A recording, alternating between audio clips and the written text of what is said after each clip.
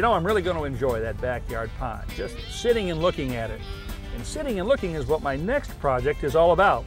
I'm headed out to Vista, California to visit Barbara Neerman and Rich Muehlbauer.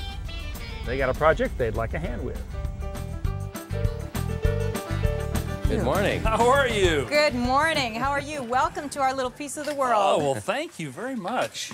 You're BJ, I'm BJ. Nice to meet you. I'm Great. Rick. Hey, Rick. How you doing? Good, thanks. And who's this? This is Melody Blue, and she has a pine cone for you. Melody Blue and Mallory Sky, Rick and BJ's 3-year-old twins, welcome me with a pair of pine cones. Then we're off to the backyard to see the source of those cones. Now that's a tree waiting for a bench if I ever saw one.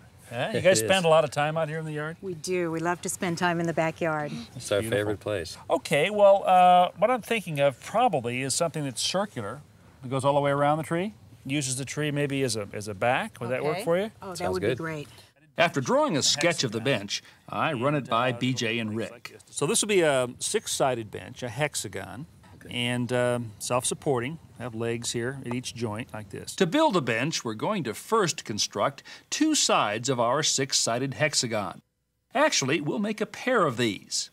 Then connect these 2 sections together with seat planks to form the complete bench. We'll start by cutting all the seat boards. Each end needs to be cut at a 30-degree angle. All right, I've set up a power miter saw here. This is where we're going to do all of our angle cuts. Here's all of our wood. We'll be using redwood today. We're here in California. Why not? It's great wood. We clamp the first board onto the miter saw and set the angle for our cut. BJ can hardly wait to get started. Okay, you want to try? No. Well, not exactly. This is intimidating for me. Yeah? Because this is why I'm married, so he does this stuff He does usually, it. right? That's all over now. I know, It's gonna be really. I'm different, going to be, different. I am woman, hear me roar. After a quick lesson, BJ not only roars, she makes the cut. Awesome. I did it. You did it. And look at this. I did it. That's great. Look at this. A perfect 30-degree cut. Oh, yeah. Your first time. That looks really good. Nice and clean. Whoa. All right, so let's cut a few more of these. Okay. All right, Rick, you want to do the next one? Sure.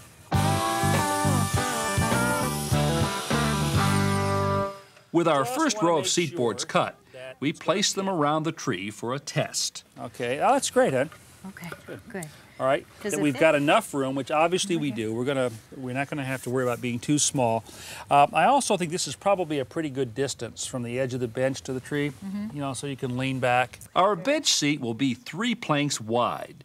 To cut the 2 remaining boards to the proper length, we lay all 3 boards side by side with 1/4-inch spacers in between.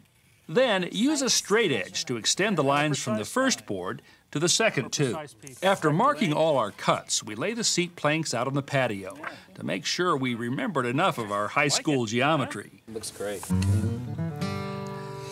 Time now to build the legs. And it's going to be very simply just 2 2x6s like this, and then across the top, we're going to put a couple of 1x4s.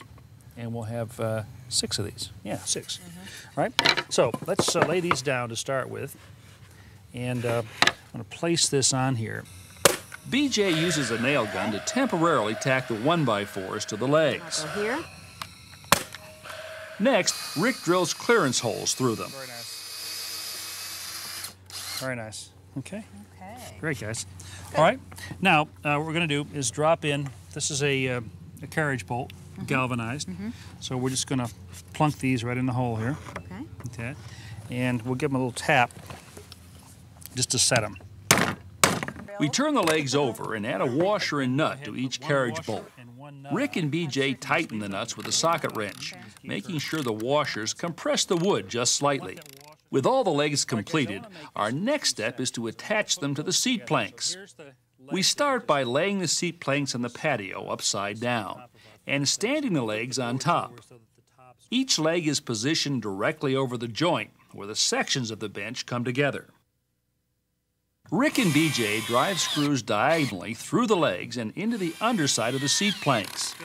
This gives us just enough stability to turn the bench upright so that we can more securely fasten the legs. Broken neck in a way because it's not strong yet, so grab right into your corner. Okay. We're all going to lift together. Okay. And then just gently all the way over and on its legs. Now, this will be much stronger when we put the next set of screws in, okay? The next set of screws will be driven in from the top, through the seat planks, and into the leg cross braces. We countersink the heads to keep them well below the surface. With the two sections complete, we place them in position around the tree, looking for the most level spots. What I want to try to do is avoid having the legs fall on top of a root, because I'd like to not have to cut the legs off, and I certainly don't want to cut the roots of the tree. All right, so let's start here. We dig away enough soil to allow each bench leg to rest on a flat and level surface. This is where I earn my pay. That's California. I feel like I'm digging for gold here. Once the sections are level, we place them exactly one seat board's length apart, drop in the remaining planks, and secure them with screws. Our bench construction is complete. Well, it's solid, looks good. You happy with it? It looks great. I'm really happy with it, Ron. Good. It's going to bring enjoyment for years to come. I hope so, yeah, and the little girls will grow up with this. One more thing I'd like you to do, sometime in the next few days, put some sealer on here, will you? Okay. The sealer will extend the life of the bench, keep it looking great, and protect the top from getting rough. Of course, that'll make it more comfortable as well.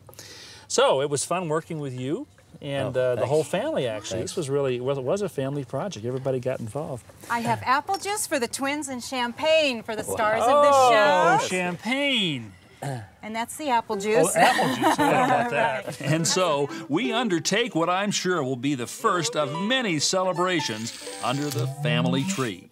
Got a favorite tree in your own yard? Well, why not circle it with a bench?